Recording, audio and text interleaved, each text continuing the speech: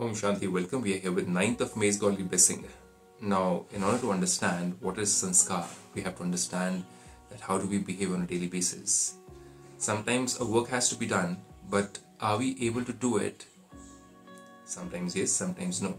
And the only quotient which is stopping us or is helping us to move ahead is the relationship between the team. That means if we are not matching our habits, our ways of thinking with people in the team, then it becomes very difficult for that work to be done. There's always some form of tussles, there's always some form of tension within the team, and that's why the work suffers. So that's why God says that you should make sure that your habits, your thoughts, your feelings are always ready to be matched within a second for the godly work to be done. So let's get into this beautiful Vardhan. Supreme Father says, may you be a spiritual server who's ever ready to finish and harmonize your sanskars. Ever ready. It's not about why should I do it, or why should I always change, why only me, why doesn't he think of, why doesn't she change herself. Those thoughts should not come into a Brahmin. So God says, may you be a spiritual server who's ever ready to finish and harmonize your sanskars. Just as you are always ever ready to do physical service and instantly go to wherever you are called.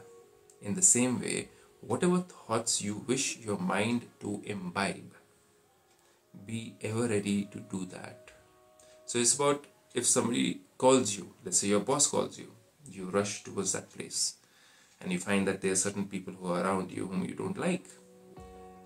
Then, as per God's guidance, it's important for the work to be done, completed, and for that time, stop looking at others' mistakes, stop looking at others' faults, stop complaining, stop looking at what is not good in others, because that is going to change the vibration of the area.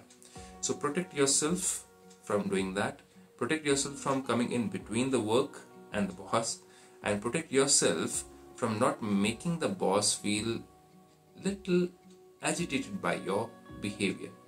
So for that instant, be ever ready. Ever ready means instantly change your thoughts and feelings towards people around you and focus on the work.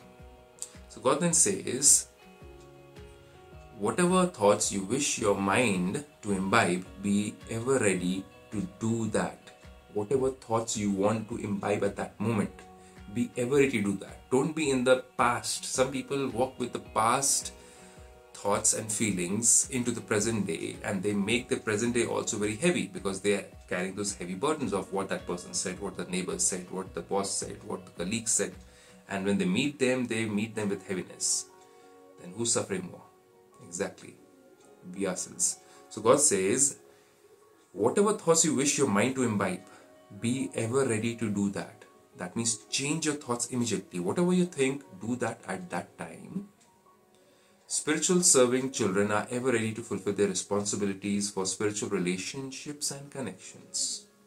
So they don't get into the tussle of he's like that or she's like that. I will not work with him. I will not sit with him. I will not talk to him.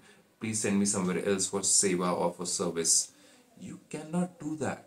Can you do that in your family? No, you have to live together, right? Over there we work towards making our habits, making our thoughts, making our feelings come in sync with each other. Only then the family can work. Otherwise, if families break, then you understand what happens.